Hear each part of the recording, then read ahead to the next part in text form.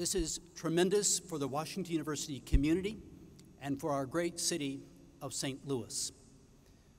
The eyes of the world will be upon us, and we are privileged to be a part of the election process in the fall of 2016. We are fortunate to be selected by the Commission. They quite obviously have confidence in us.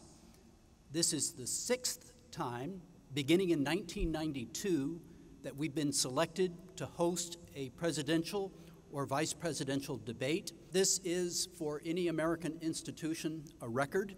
We're proud of that, and we're proud of all those who have made it possible for us to win the confidence of the Commission on Presidential Debates. We have tremendous students who have worked hard in the past, and our great students of this era, I know, will be up to the task as well. In the coming months, work will be done on developing programming to engage as many students as possible in the political process and encourage students to get involved in some way in the upcoming debates. We're very excited that WashU will be able to continue the tradition of hosting debates, and we are looking forward to watching history unfold in this very room next year. This opportunity sparks student engagement and a community commitment to the election. Students at Washington University have a voice to be heard. This debate is important for all of our students. Whether it's current organizations, research, or interdisciplinary projects, students are engaged in multiple facets of political empowerment. And as a community, we are empowered in brightening our futures.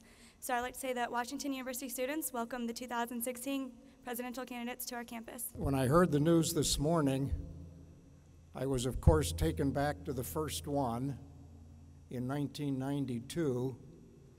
It is true that we had a 1 week's notice. Chancellor Danforth received a call from Washington 1 week before the first debate on a Sunday. He called me and asked if I would head up the team to make it happen, and we did. We adopted the motto of "Let's get it done," and we did. And it was tremendous. I know it will be again this fall. Our students are engaged, they are up on the critical issues, and they are the ones who need to decide what the future of our country is going to be. And so I am so excited that our students will have the opportunity to see firsthand a presidential debate on their campus while they are students here at Washington University in St. Louis.